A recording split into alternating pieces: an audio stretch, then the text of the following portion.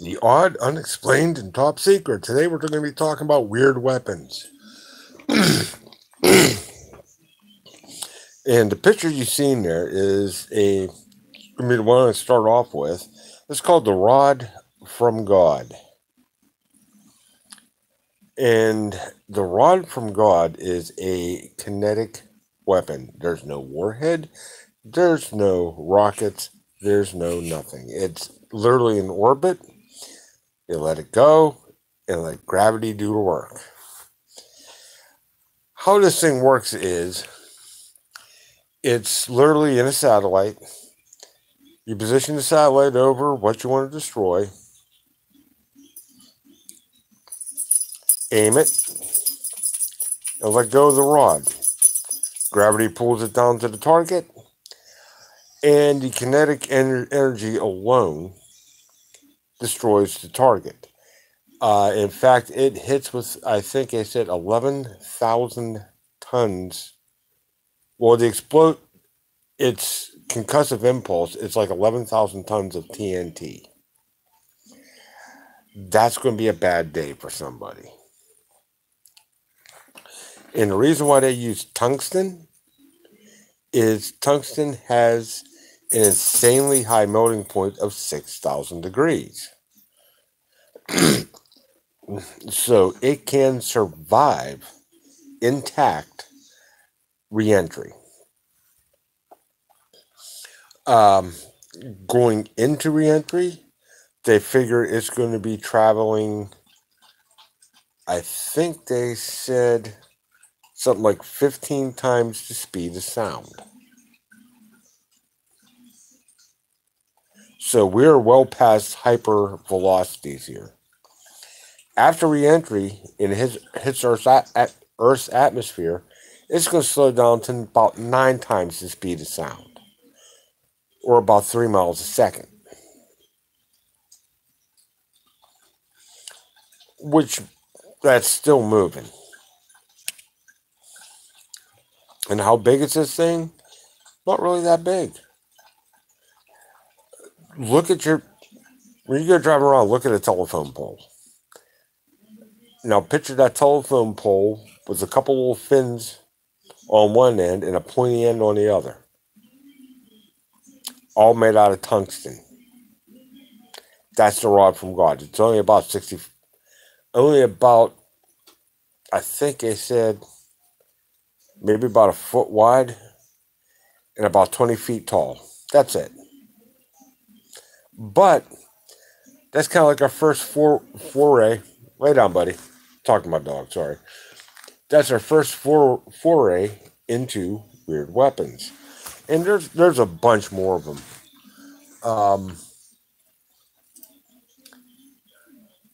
Gotta go through and let me pull this up here. Blink. Come on. Flip up. There we go. This little deal here. Yes, that's a Vespa. With an anti-tank rifle on it. Now, what they have here is kind of short and sweet. The Vespa scooter was modified for French paratroops in 1956. Though the rifle was meant to be removed from the scooter to aim and fire, it could also be fired while the scooter was moving. Okay, let's take a look at this. We have about a 2-inch gun mounted on a Vespa scooter that can take out tanks. Yeah. But I can see the logic in this. The Vespa scooter, though small, is surprisingly very, I won't say the greatest off-road, but it can be ridden on just about any terrain and not really have that much of an issue.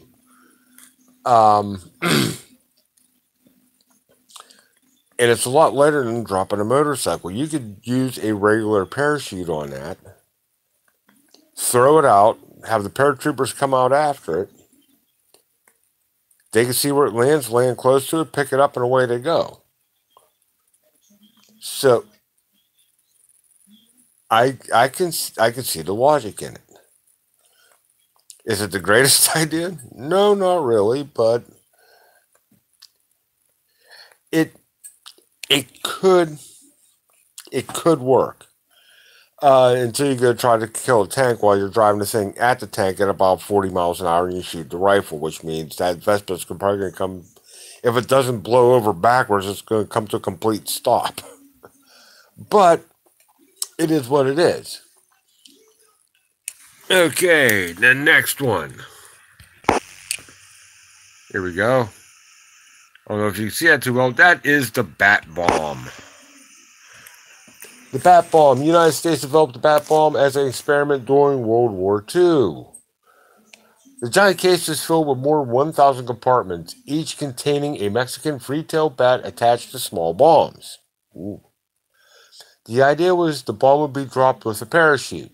The bats would be deployed, they would roost in attics, their bombs would go off, and fires would be started in Japanese cities. Hey, what's up, Carol? This is not the first time, and you'll see in this list, not the first time they tried to use animals for warfare.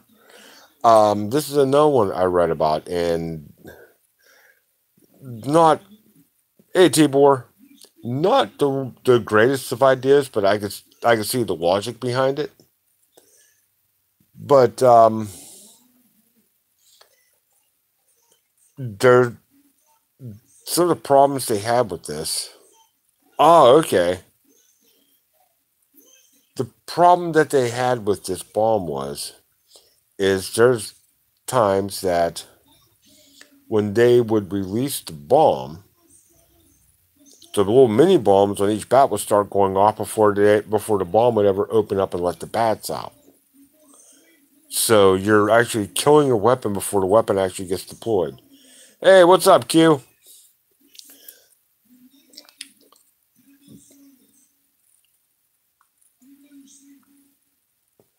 Yeah, but the balloon bombs actually worked. It wasn't a matter of if, it's just a matter of when.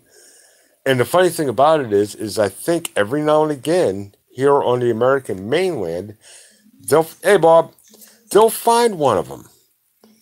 They actually made it over here. Little bomb is still attached to it, laying out in the middle of the woods someplace, usually in Oregon or Washington, sometimes California.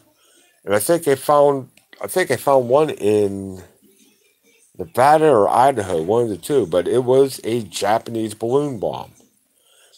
Those things were kind of ingenious in the way they worked. It was basically a hot air balloon that they would put a heat source under. It would rise up, catch the air currents, and start just ride a prevailing wind across the Pacific. Some went down. Yes, it did. So those ones, it was more of a terror weapon than it was a tactical weapon, but they worked. Still another weird weapon, so bonus. I'm not going to show the picture on this one because all this is a picture of a cat, but this is called Operation Acoustic Kitty. During the Cold War, the CIA came up with a plan to stick microphones in cats' ears and radio transmitters in their cat skulls in order to spy on the Russians. Brilliant! Now we're going to get to the first official test. For its first official test, CIA staffers drove Acoustic Kitty to the park and tasked it with capturing the conversation of two men sitting on a bench. A redacted government memo read, "Instead, the cat wandered into the street where it was promptly squashed by a taxi." Yeah. Other than the obvious, cats do what cats want to do. That's it. Cats are their own little animal. Cats do cat things. And it's never what you want them to do. Hardly ever. Now, if they task it with going in and knocking stuff off the mantle of the White House, I'd probably be more than happy to do that. But, yeah, not one of the CIA's. Yeah, that was another one, and they did that. I think the whole way up to the '90s. If it wasn't planting bombs, they were using dolphins to look for underwater mines, which they were very adept at doing. Okay, the Who Me stink bomb. Yeah, this is not a joke. Who Me was a sulfur stink bomb that the U.S. created during World War II. It smelled like poop and was meant to be used to humiliate and demoralize German troops. The plan failed since the soldier who did the spraying often ended up smelling as badly as the sprayee. Well, you know what they say, he who dealt it smelt it, right? I mean, there's some in this list I'm kind of reading here. There's some good ones, and there's some like, what were these people thinking? This is one of those what were those people thinking type of things. Now this thing, now this thing is kind of neat. Guys, see all those lipstick things? Not what it seems. The Kiss of Death. The Kiss of Death was a lipstick gun created by the Russians during the Cold War. It would shoot one bullet from a tube of lipstick. That is slick.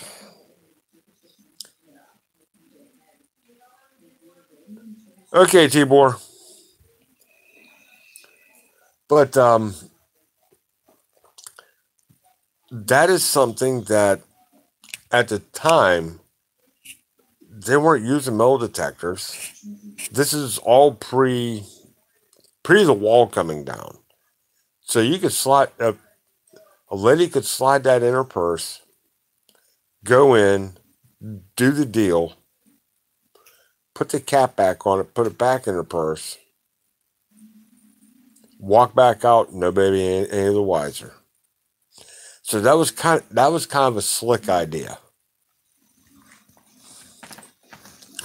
And it's not the first small gun we're going to see in this. Small guns were used for a lot of things. They would put a gun in a camera, like a small cannon-like camera. They put like a .22 caliber gun in a pen. All kinds of stuff like that. If it was small and they could put a gun in it, they would figure out how to put a gun in it. And talking about guns, this is one you guys probably seen from World War I. That would be the Paris gun. The Paris gun was used by Germans against the French during World War I. Though the gun's giant shells were the first human-made objects to reach the stratosphere, yeah, it went high, it went long. It had terrible aim and was mostly used as a psychological weapon. Again, a terror weapon.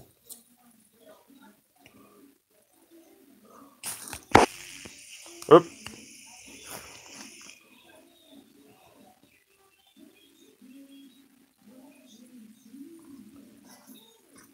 But yeah, I've seen other pictures of it. That picture does not really do it justice. The Paris gun actually rode on 2 railroad tracks, not 1, but 2, side by side. It was about 100 feet long, and it would shoot projectiles about 25 miles. I mean, pop them up in the stratosphere, and they would come down inside a ring. You paint like about 1 or 2 mile ring on the ground, and they would come down in there someplace. So it was like a best guess type of thing, because at 25 miles away in the curvature of the Earth, at that time, you're not going to target too good, so you're basically going to point and pray. So they would shoot this thing in the air, and it just land someplace in Paris. That's all they did, land someplace in Paris. So it was one of those deals that you just launch a couple of those shells into Paris, and where they landed. You're messing with the head of your perceived enemy. And the more you mess with their head, if they don't know where anything's going to hit, the better you can manipulate the outcome of what's going to happen. Didn't quite work because we won that one too, but the Krumlov curved rifle, this is one of the Nazis' great ideas. Notice I said that sarcastically. The Nazis invented the curved rifle to shoot around corners and over walls. It didn't work for obvious reasons. That rifle, you can get, like, if you weren't pushing it too hard, you can get a couple, 2, 3 shots out of it. But about the third or fourth shot, once the barrels start getting warm, at the curve, the projectile would seize up in the barrel, causing the gun to explode.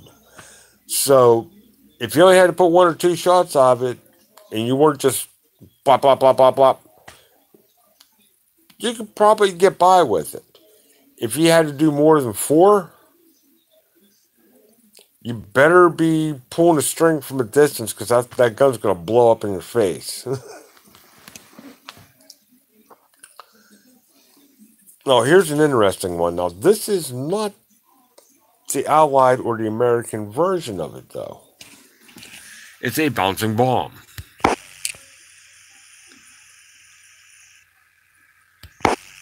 And this is where the Americans got the idea of a bouncing bomb to use on dams, or the Dam Breacher Project. So both sides played with the idea. The 9,000-pound motorized bomb was dropped from Nazi planes into the water. It would then bounce along the surface until it was over a submarine, then sink and explode. Well, that didn't quite work. What would happen was the bomb would hit the water and just bounce right on over the submarine and keep on going until it just lost kinetic energy. Then it would sink and explode and there'd be nothing there. Now, the Americans, along with the British who helped them build it, made the Bouncing Betty, which was another bouncing bomb that they would use to breach dams over in Europe, in Nazi-occupied countries. Now, the concept with that is they would drop it in the motor instead of running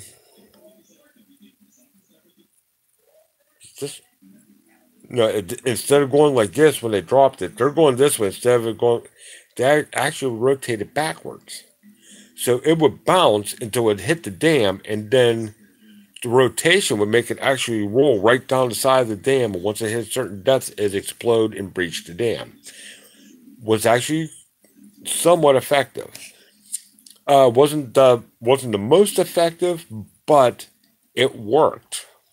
And it worked in a couple missions to perfection. And the whole thing was the rotation. The Germans were trying to rotate it this, if they're flying this way, Germans are trying to rotate it this way to keep it bouncing, while the Americans and the British turned it backwards, so once it actually hit a target, it would spin, then go right down the target and explode. Very effective. The man catcher. Now, this was used in 18th century Europe. Very interesting looking device.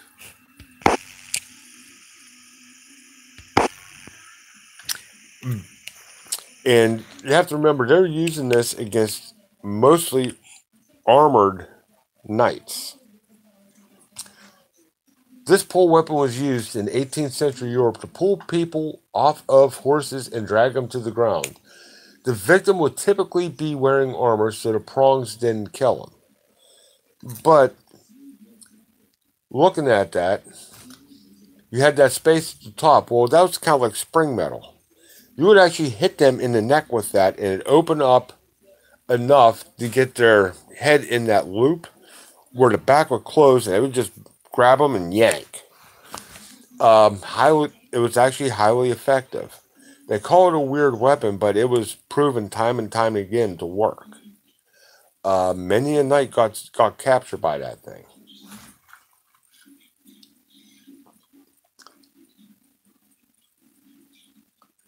Okay, the next one, the Bulgarian umbrella. This is one I never heard of. And that's the mechanism there.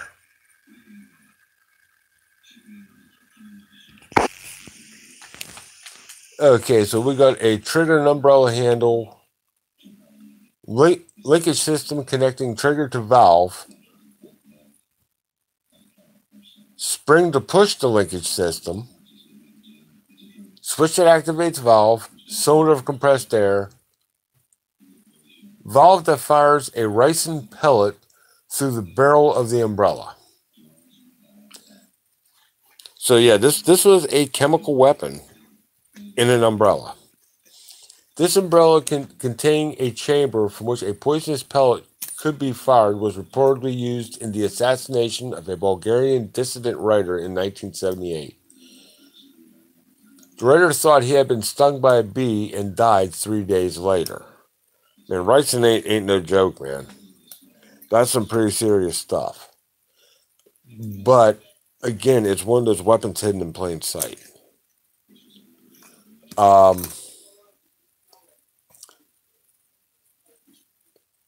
Could there be a better delivery system? Probably. But nobody's going to think to look in an umbrella.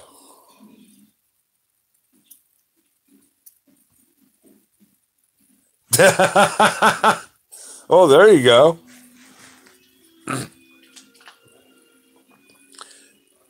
But yeah, but with this umbrella weapon,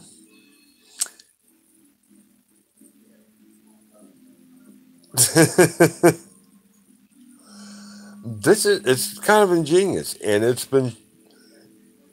was basically an assassination tool, not a tool for war, an assassination tool. And with that Bulgarian writer in 1978, it's been shown to work.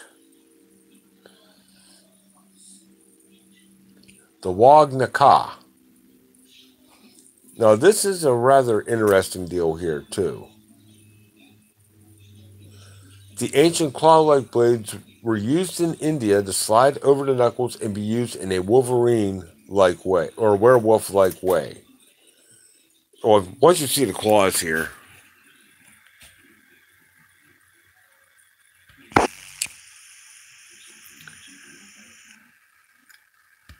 it's kind of like a spiked pair of brass knuckles.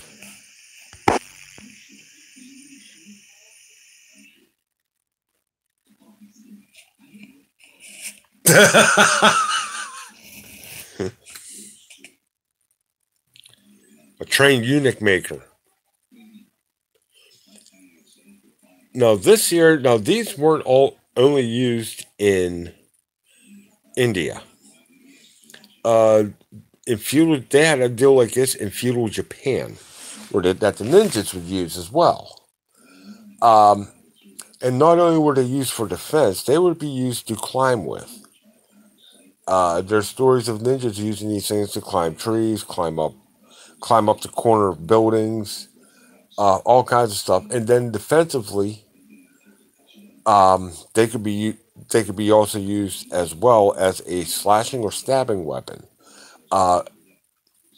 They call it a weird weapon here, but back in the day, especially in feudal Japan, when it came to ninja, that was standard issue.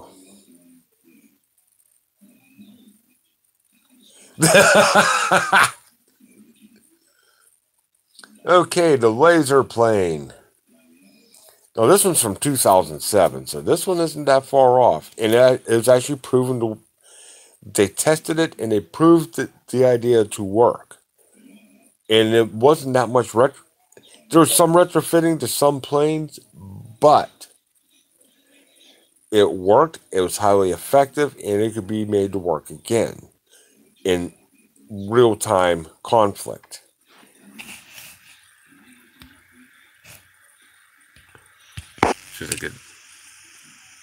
This little deal right here. Now, Bob's still in here. He probably recognizes the plane. First test in 2007, the Boeing YAL-1 was a prototype aircraft developed to house a laser system that could be used to destroy targets with concentrated bursts of energy. The concentrated burst of energy was a laser. And what it was for was missile defense.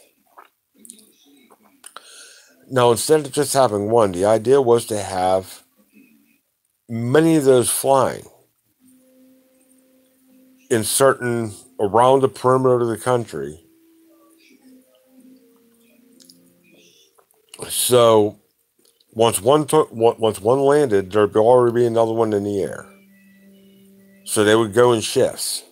And what they would do, they would patrol for missile launches. And once the missile got so high, they could lock onto it, hit with the laser beam, and destroy it while it was still going up. And if it actually made its apogee and started coming back down, they could still get it destroyed before it hit the ground. The only thing faster than a hypersonic missile is a weapon that works at the speed of light.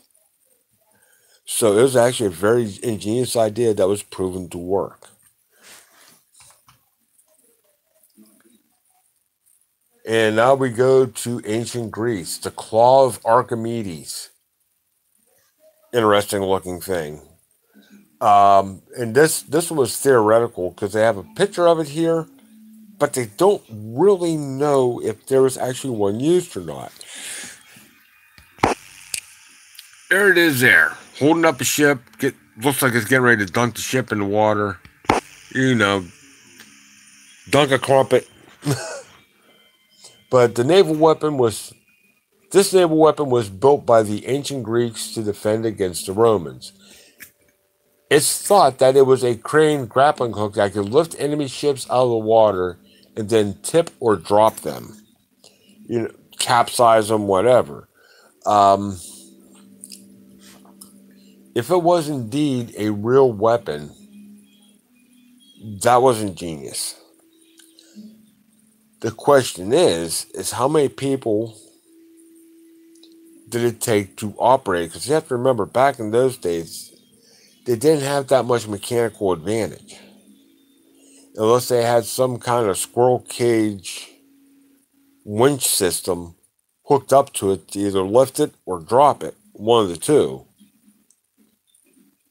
What I mean by squirrel cage is there's a gigantic wheel with a rope around it, and you have a bunch of people running in it, so either turn it one way or turn it the other. So, in theory, it's great.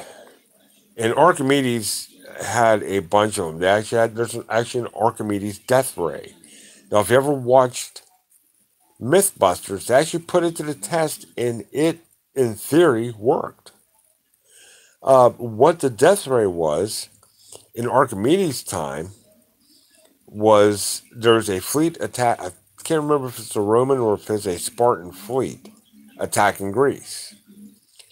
The soldiers shined up their bronze shields, almost to a mirror-like, and would catch the reflection of the sun and shined it right on the ship, and they all shined on the same spot, which caught the ship on fire.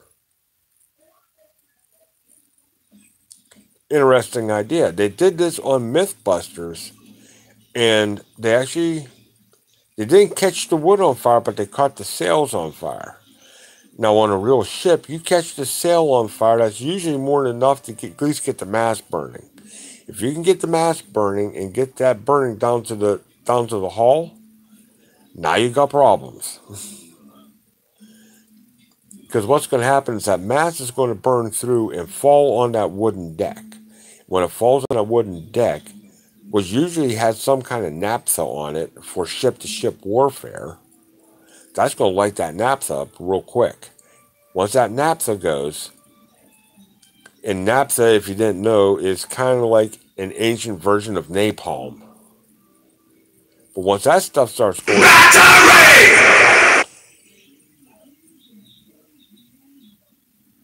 So,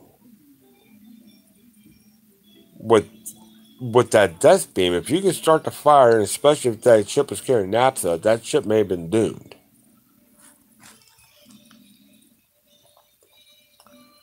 The Habakkuk, another World War II deal. Now, when you're going to look at this and be like, okay, what is... It's a ship. You're probably going to ask yourself, what is so weird about that ship? Here we go. Developed during World War II, the Habakkuk would have been made of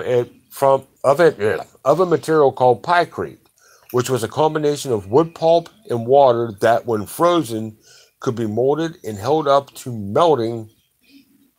It held up to melting temperatures far longer than ice. Yes, it was a battleship made out of water and wood pulp that was frozen. But they found out it could float, and it was almost as strong as steel. The only problem it would melt once the temperatures got above freezing. Now, it'd last longer than regular ice would, but it would still melt. So if you're attacking during the wintertime, you're golden. You're attacking during the summertime, you're lucky you can make it from the American ports to Britain before the lifeboats were deployed. So, great idea in theory, but in practicality, not so much.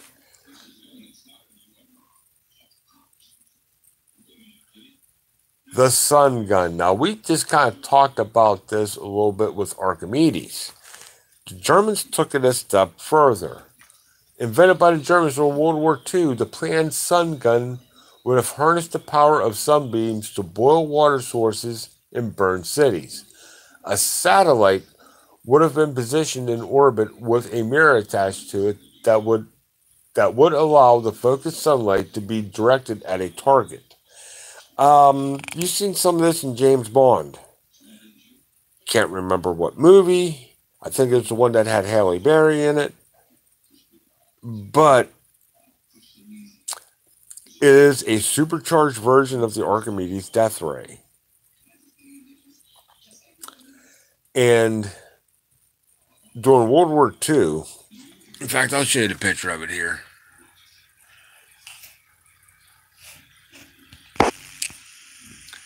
There's the picture of it. Now, the problem is making a mirror that big and getting it into space, especially during World War II, which we did not have anything in space. We didn't have any satellites, no nothing. Von Braun was barely breaking the stratosphere, or barely breaking into outer space with the V2. And that was just momentary before it come back down. And the V2 guidance system wasn't the greatest. Better than the V1 buzz bomb, but still not the greatest.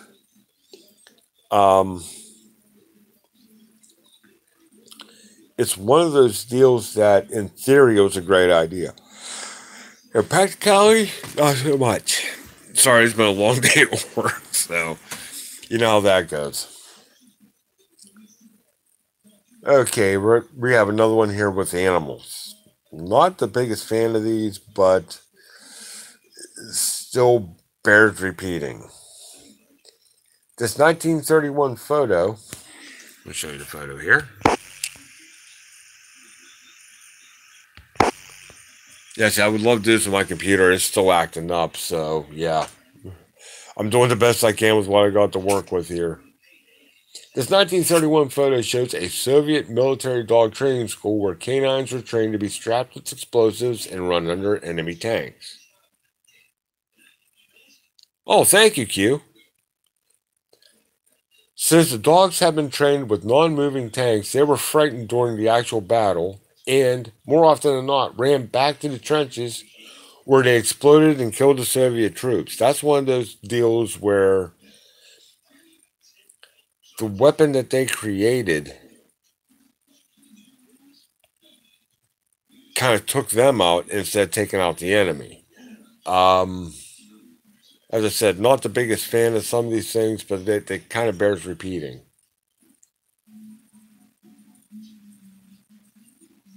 Okay, Le Petit Protector Ring Gun. Oh, exactly, Q. I agree.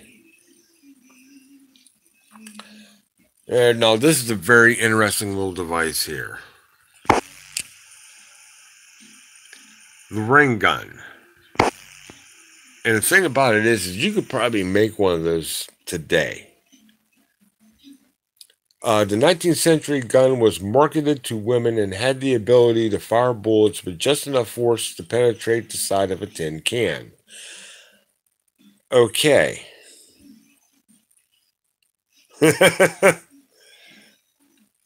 Now, the thing with this deal is, I'm looking at it, it holds 6 shots.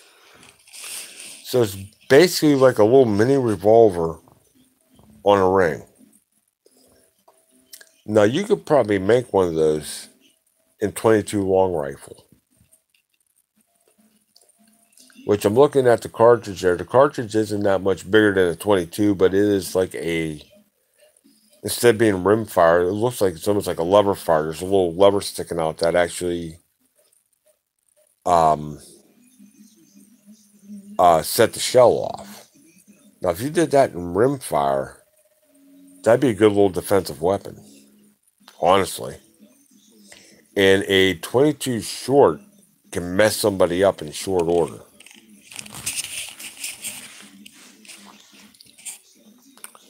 So that's kind of like one of those things that maybe at the time it wasn't the greatest idea.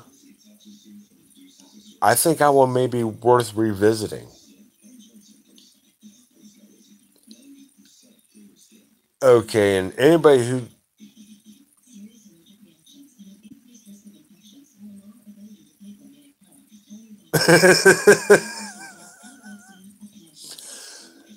okay, this next one here, I'm sure you guys probably seen pictures of this thing before. It's a form of an active denial weapon.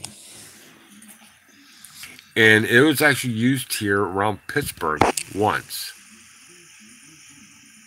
The microwave blaster, or an active denial non-lethal weapon. The active denial system is a non-lethal weapon that would subdue enemy forces or rioting crowds by broadcasting microwaves at a particularly high frequency, causing intense pain and discomfort. And they used this at, or whatever G it was anyway, when it was held here in Pittsburgh. They had rioting outside. They couldn't get the rioting to subside, so they called in one of those things.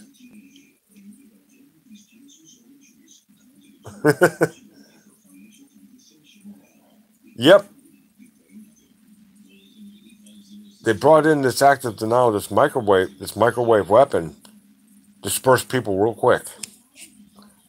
And that's one of those things. If you stand in the way of this thing, it's going to mess you up in short order.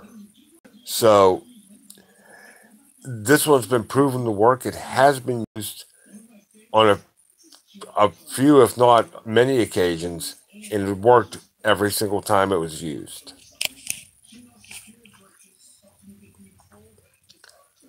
A harmonica gun. Oh boy. Now this thing is an interesting piece of work too. But it was one of the first attempts at a repeating pistol.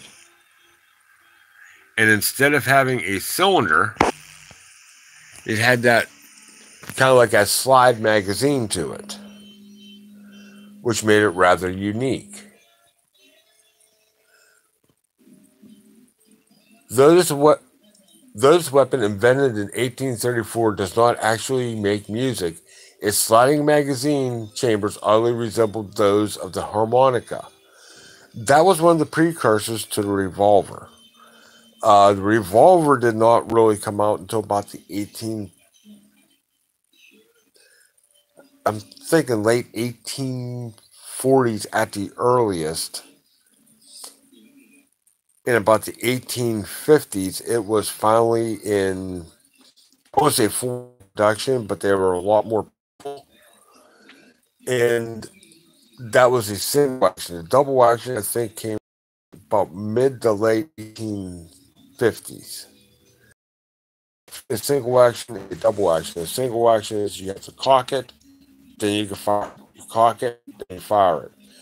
Double action is you actually start cocked, but once you pull the trigger, you just keep pulling the trigger until it set itself until you ran out of shells.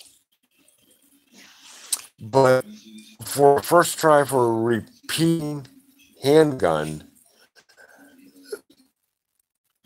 that was a good try.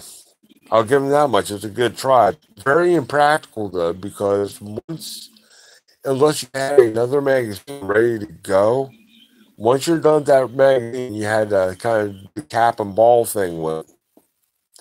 Throw it back and start all over. Not the fast in the field. One from North Koreans. The flight gun. And that looks like it has about 3 shots in it. I can see 3 barrels, but the flashlight gun was discovered in the toolkit of an undercover North Korean assassin in 2011. There's also a poisonous ballpoint pen. Again, another one of those deals that they put a firearm into something innocuous like a flashlight. I mean, everybody has a flashlight. I mean, here's one here. It's kind of boogered up, but I got one here.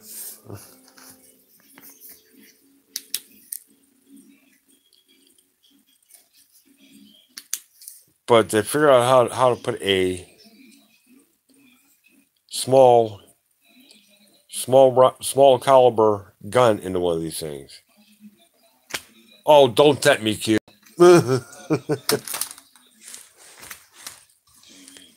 So again, it's Assassin's Tool. And talking about Assassin's Tools, then we have the X-Acto device. And a knife, folks. This has kind of been in theory. But that is a rifle round.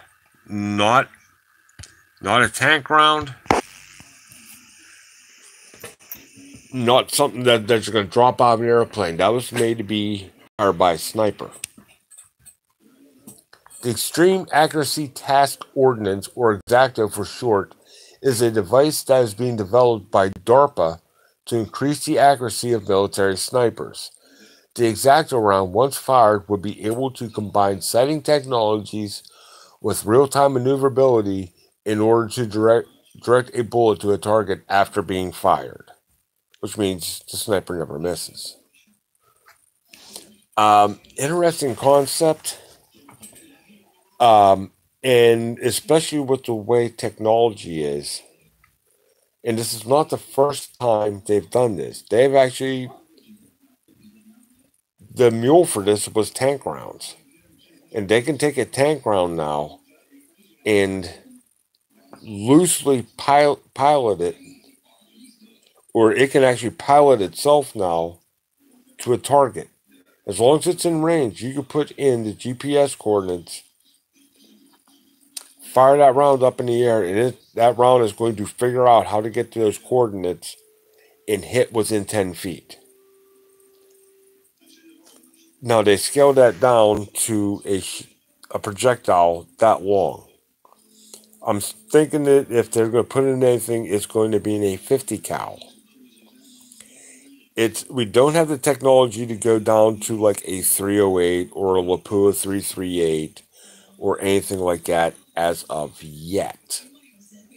But a 50 cal, we got the technology to go into that. and a 50 cal is a lethal denial weapon used mainly on vehicles. Everybody thinks you shoot a no, it was actually a rifle that could be used against tanks, trucks, cars, anything with wheels on it. It could disable it.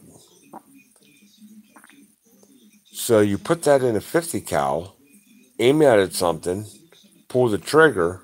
As long as you're close to it and it knows what it's looking for, now you're going to hit it. Now you just have to hit it in the right spot.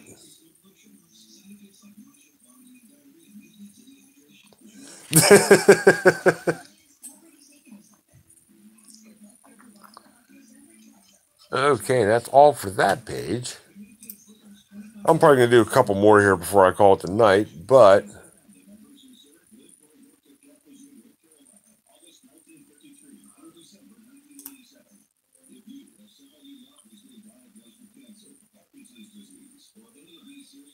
there's some other weird weapons here that, well, they were made weird. At the time they were weird. Now they're a part of history because, well, they worked. And the first one is a trebuchet. Yeah, 50 cal started out as anti-aircraft, but it was on a mounted base. The 50 cal I'm talking about is like a Barrett that you carry around, and it's, I wouldn't say a single shot, but most Barretts are bolt action. Using a bolt action against a plane, I don't think it's going to go very well, especially if you have to put multiple shots in the air. And this, okay, there we go. Now, if you've never seen a trebuchet,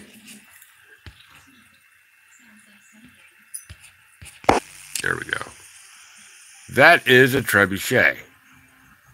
Now, you kind of look from the right to the left. On the right, that little deal hanging off the end of the pole, that's what you put your ordnance in, which is usually like a ball, a stone ball or something.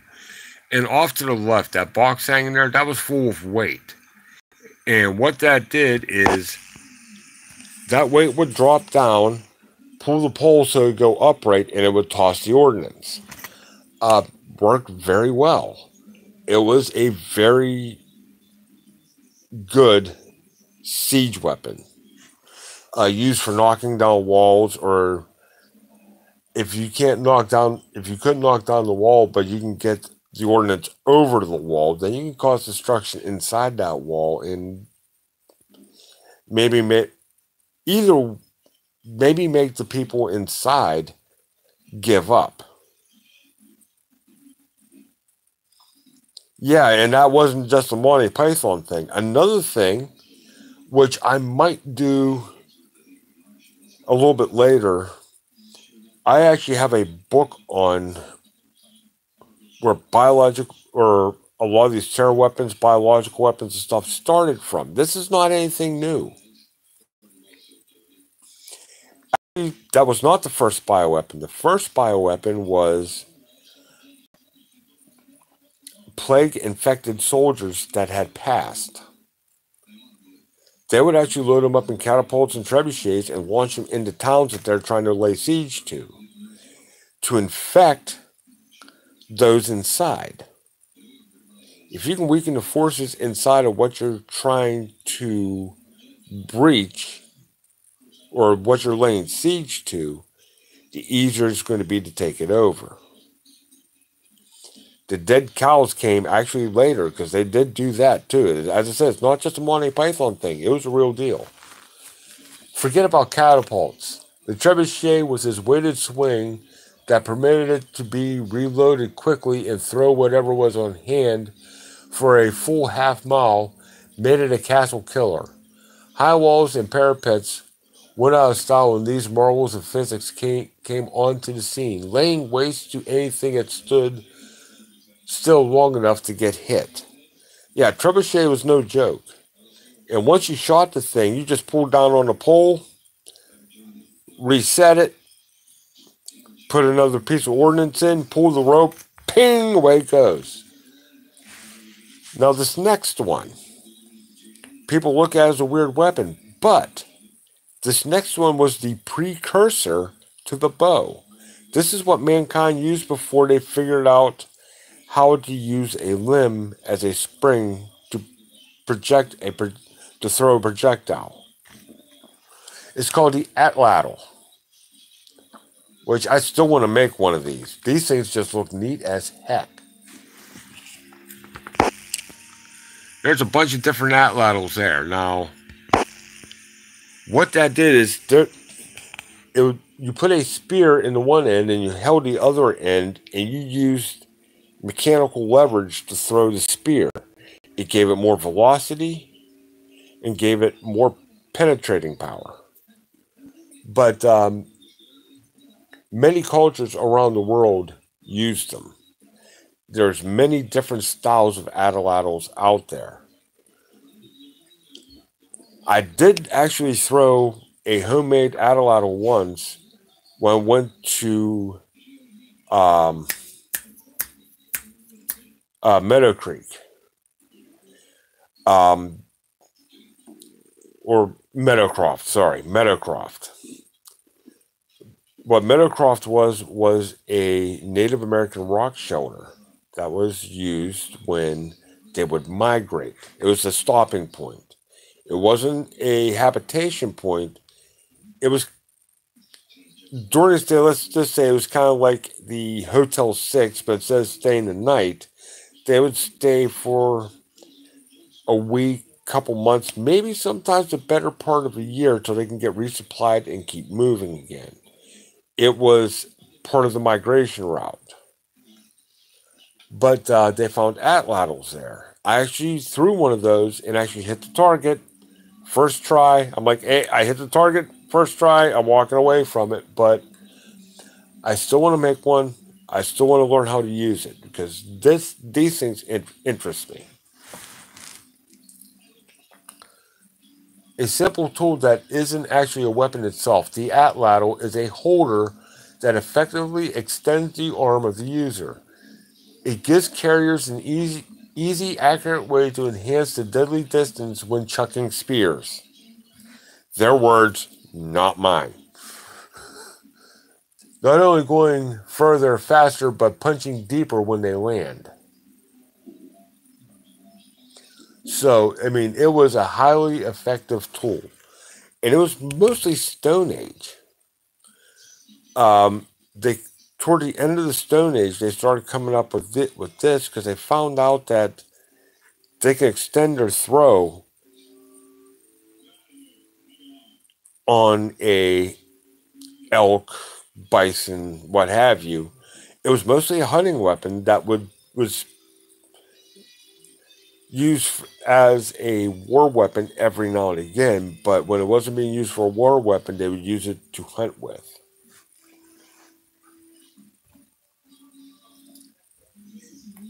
Okay, now this one is really out there.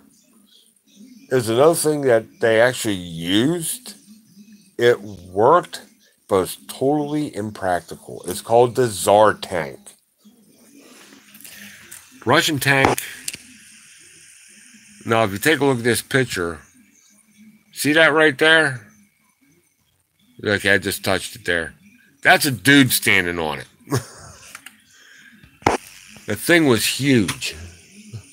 Absolutely huge.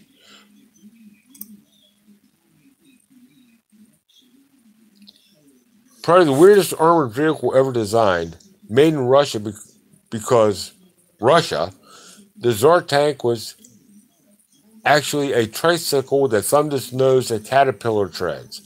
Each wheel is 27 feet tall. Got that? 27 feet tall. It had its own motor.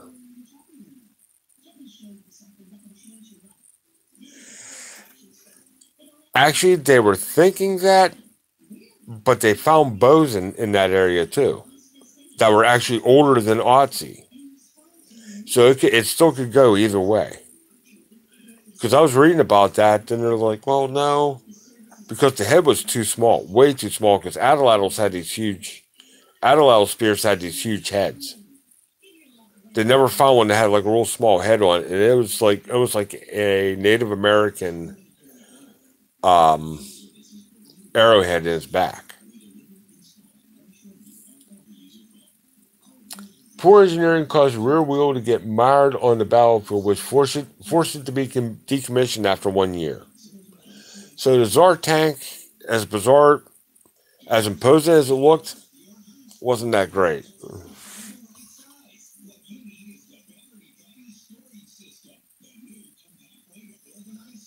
Chu-ko-nu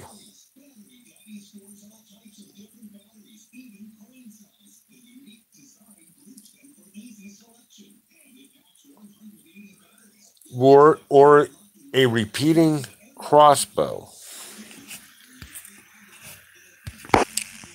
Yeah, check out. It's a crossbow with a magazine on it. But it actually worked. One of the first automatic weapons, the operation of the Chu-ko-nu is something any child could have thought up, and something Nerf has managed to perfect. A repeating crossbow where bolts are loaded into the box on the top. It's not subtle or stealthy, but it also doesn't fire very far, preferring to throw a lot of ammo at a problem. Yeah, the not so far part, I can understand that, but if looking at the size of it, it was a small weapon. So for close quarter combat, if you can't take them down with one, take them down with a lot. Okay, we did that one already.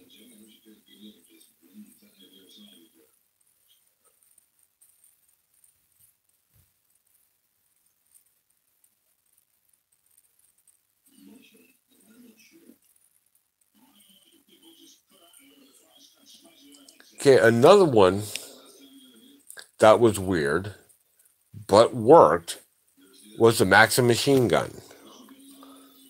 Now, it kind of looks like a Mod Deuce, but not really a Mod Deuce.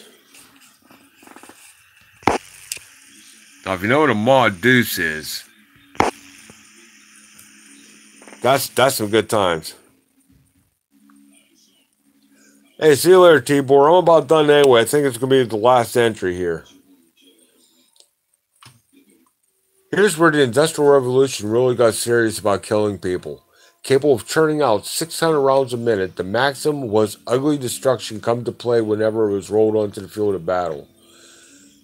About as accurate as a subreddit, so it wasn't the most accurate thing in the world. It made up for weak aim with several metric tons of white-hot lead. So this thing, it was a spray and pray type of deal. You brought the thing out to the battlefield, you pointed in a general direction, hit the trigger button, and started sweeping back and forth. It was a long-range street sweeper, if you will.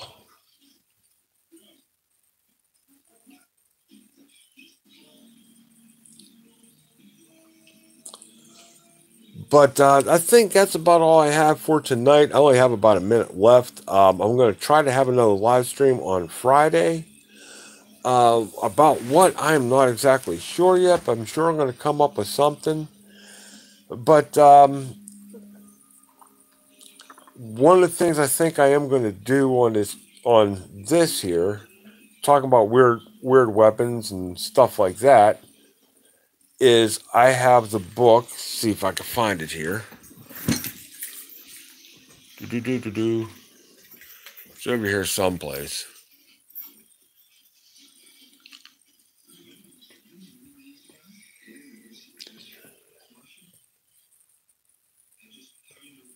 Well, let's put it this way. It's a book of weird, I wouldn't say weird, but unconventional weapons used in ancient times. I read the book twice so far. I'm going to do a review on the book, probably read some passages on it as well. Very interesting read. Especially if you're kind of like, I wouldn't say into warfare, but into strategy. Because there's some very ingenious strategy in some of the tactics, or I'd say some of the things that we look as now as chemical warfare or biological warfare has been used since the dawn of time. But with that being said, I think I'm going to call this live stream to an end. So you all have a good night. I love you all, and I'll see you all on Friday. Night, everybody.